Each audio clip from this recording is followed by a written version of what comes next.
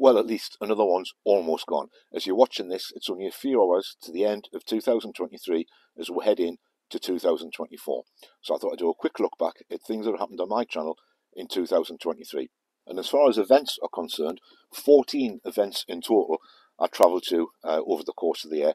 Some as far afield as Santa Pod in Northamptonshire for the Mopar Nats at the end of July. I was also at the Motorist Cafe in Sherburn and Elmet for some of their cars and coffee events. I was at Tatton Park for the Stars and Stripes event. Went down there with a couple of friends in their cars for the weekend. And I also did a few localised events around where I live. Also cars and coffee up here that I run on a Wednesday night at Millie's American Diner. That's still going strong. I was there every Wednesday night. In fact, it's still on. It's on year round. So no matter how cold it is or how hot it is or how many cars are turning up, we're all there still enjoying ourselves on a Wednesday night. So if you haven't been yet, Bedlington, Barrington Road and Millie's Diner, Millie's American Diner is the one you're looking for. Postcode for that's November Echo 227 Alpha Hotel, and that'll take you direct to the diner every Wednesday night, 5 o'clock onwards. If you're looking for somewhere to go locally and you live in the area, get yourselves down there. The more summer we're getting into, as the weather heats up and the nights get lighter and a lot warmer, the better the quality of cars that turn out. But we do get some amazing cars there. Anyway, enough of the blatant plug on the channel. What else did I get through? What else did I get up to in 2023? Well, if you're new here, you may not have seen all of the videos, but there was a selection of shorts I put out. I think there was one long form video and the rest were shorts, all about the YouTube High Five Club that was going on.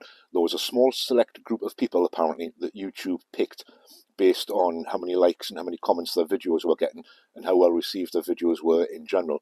And they were sending out gifts, free gifts. The ones that I got, there was, I think I got 2 free sausage rolls and 2 cups of coffee. And then towards the end of it, for the last round of the YouTube High Five, I was actually sent a YouTube play button, but it's not one of the fantastic silver play buttons that everybody wants. This was just a red plastic brick play button, which there is the video for it obviously still on the channel, but that was sent. I put that together myself, so I was really pleased to get that from YouTube, along with all the other creators out there that got similar things, and as well as the opportunity to go down to London and see the YouTube area, a lot of other YouTube creators as well. Unfortunately, I couldn't make it down there this time round, so fingers crossed they'll do it again, and I'm lucky enough to get picked next time. I'll make sure I make the time to get down to London to meet up with a whole load of other creators next time round. And then, of course, there's the highlights of the year for me personally. Well, one of the best highlights was one of my cars, my '68 Charger. That was actually in a rock video for the Wild Thorn rock band. The song was Hurricane Queen. There's a video on my channel with regards to a little bit of the behind-the-scenes filming as to what went on when we were creating the video for the song. And also, obviously, if you go to Wild Thorn Band UK, I think it is, on YouTube. If that's not correct, I'll put the right one across the bottom here, the name for their channel. But I'm fairly certain it's Wild Thorn Band UK. If you go there and look through the videos for Hurricane Queen, you'll be able to see my Dodge Charger in action in the video as it was filmed. So that was a particularly good highlight for the year. And then, of course, earlier on in the year, I think it was around about May time, in May, I bought this. My 1975 Ford Cortina Big 6, powered by an Essex V6, originally a South African car, imported over here, and I bought it. And it's also fantastic. And then in November, I bought this, my 1995 Ford Mondeo. It's a 2-litre gear on an M-Reg. But what about the things that didn't go according to plan? Because obviously there's always something that doesn't go according to plan. There's always something that fails. Well, the main one for me this year was my garage roof. Now, my garage roof was damaged by storms a couple of years ago. The claim on the insurance company, or the claim with the insurance company to have the roof repaired or replaced, was actually declined by the insurance company. It's very helpful, as always. So I was left in the position where I need to fix the roof myself or replace the roof myself. So I've taken the option to actually replace the roof. Got no idea what I'm doing, but it seems to be working well. And I was hoping to have it finished for this time of year when the weather's as bad as it is outside. If you can hear, it's still raining slightly heavier now. Unfortunately, The first fail of the year was with the garage roof. It is half done, so the back half of the garage roof is done. Once the weather clears up a little bit, if it ever actually stops raining or being so windy that you kind of get onto a garage roof with a big sheet of steel or a big sheet of tin in your hands, I intend to get that finished. I need to move some stuff around in the garage so I can get access to the front half of the roof, and we'll get that done. So hopefully, early in 2024, we'll get on with the roof of the garage and we'll get that finished so I can protect everything that's in there and start getting cars in there to work on.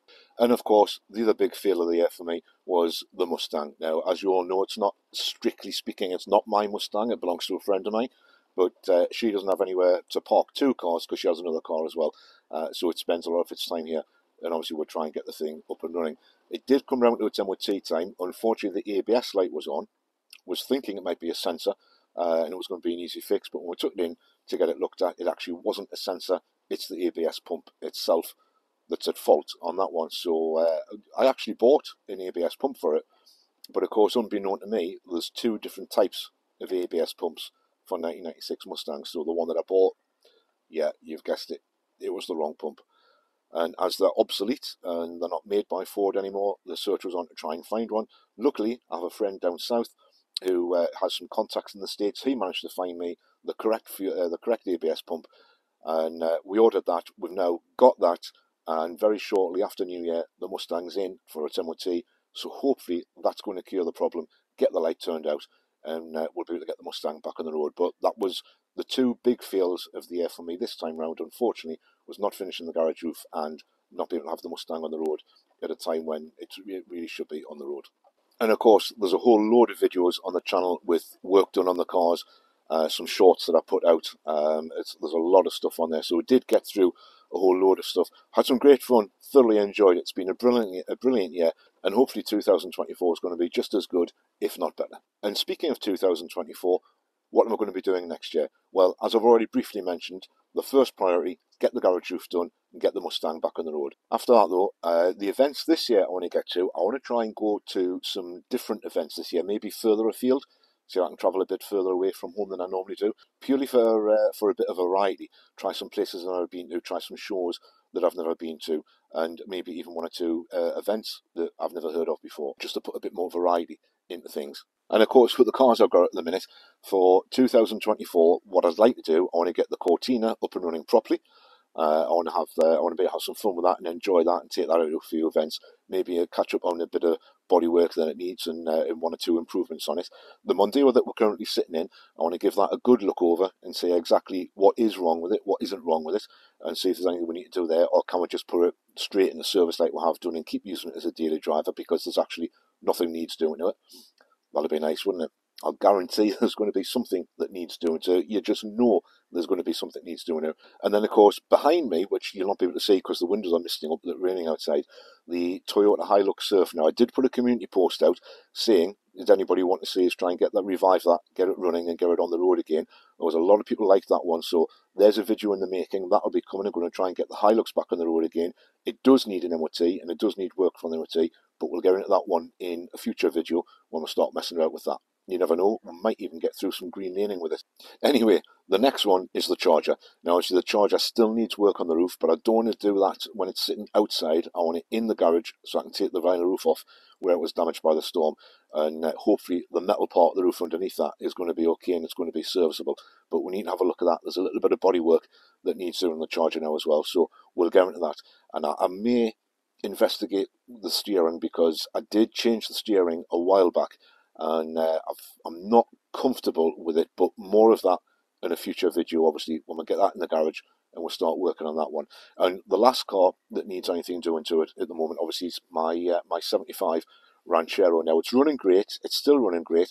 I don't like the wheels on it. Never liked the wheels on it. So it needs better wheels. I have got some, as you'll have seen in one of the shorts if you watch that. They need tyres as well. So I'll get the wheels cleaned up, get the tyres on them, get those on the truck, and then there's one or two other things I want to do to it as well, which will be over the course of a build series video I'll do on that.